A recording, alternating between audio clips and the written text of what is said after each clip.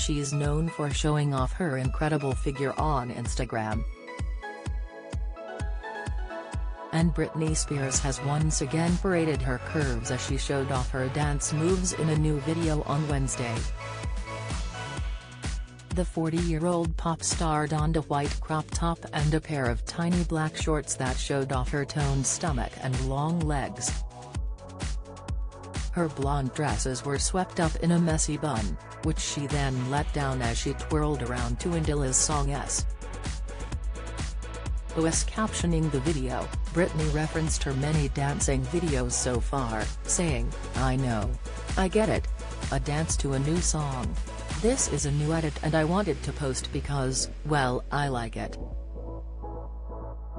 A lot of people say that a sign of insanity is doing the same thing over and over again.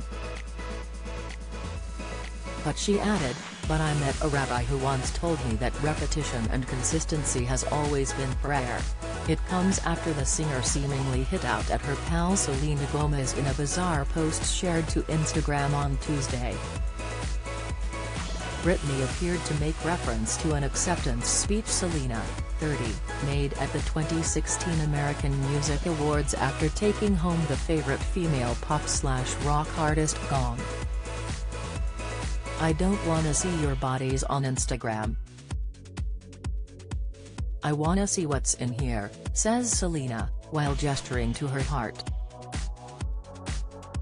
"I'm not trying to get validation nor do I need it anymore." Britney merely quotes the first line verbatim in Tuesday's post before voicing her disdain for righteous speeches and women who shame other women. "Don't you just love the nerve of women who stand firmly getting awards and speak on their beliefs about not showing their bodies on Instagram?" Britney began.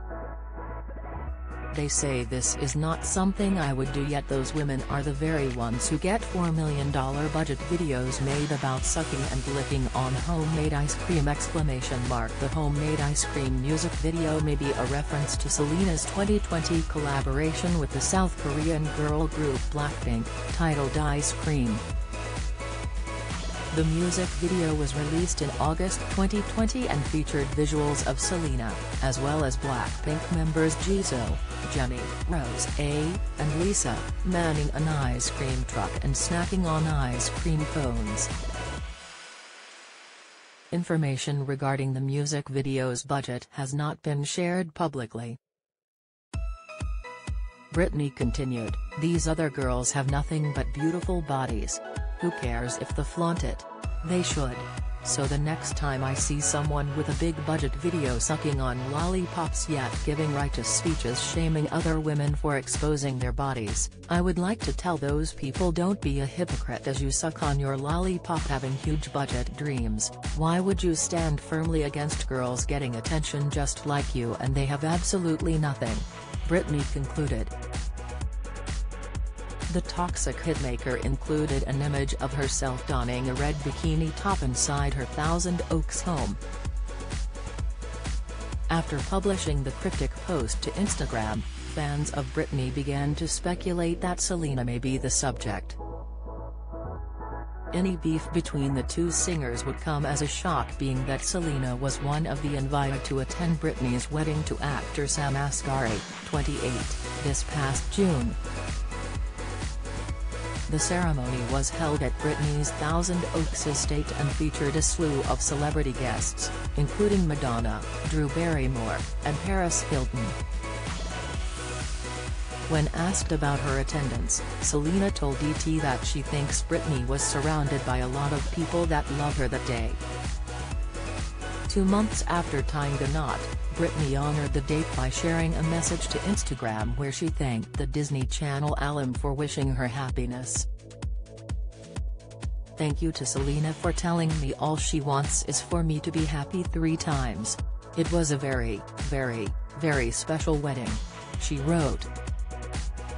The mother of 2 also featured a photo of Selena in the post. Though the pair do not appear to have worked together in the past, Selena did previously record a song Britney wrote called Whiplash. The tune was supposed to be on Britney's 2008 album Circus, but didn't make the cut, so Selena was able to record it when she was performing with Selena Gomez and The Scene. "It was an honor," she told MTV News. "I just heard the song, I fell in love with it. They gave it to me, the producers who worked on it, and I came and sang and saw that she had co-written it, so I was very excited."